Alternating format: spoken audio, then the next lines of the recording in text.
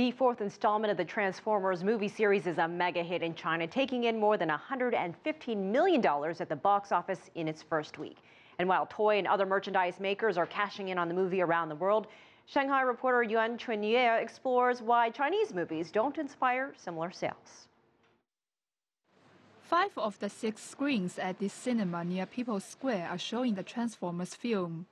And many viewers say the Hollywood blockbuster is much better than most domestic movies. The movie's special effects are really good and also combines many global elements, such as Chinese martial arts, into the movie.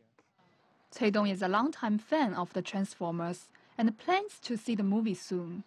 Now in his 40s, Cui says he first saw the Transformers in a TV cartoon more than 20 years ago and became hooked on the shape-changing robots. In the 1980s, the toys were so expensive, an average Chinese worker would need to spend almost a month's salary to buy one. When I was in the middle school, one of my classmates borrowed another's Transformer toy, but broke its leg, and he had to pay 50 yuan. That was so unbelievable, as it was almost like you have to pay several thousand yuan now. Cui still collects Transformers like Spider-Man. He couldn't name a Chinese cartoon that had created interesting toys. Many Hollywood cartoons inspire all sorts of T-shirts and dolls to musicals.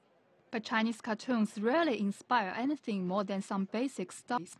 When animation developed off from the beginning, some cartoons themselves have no good quality in areas such as color or resolution.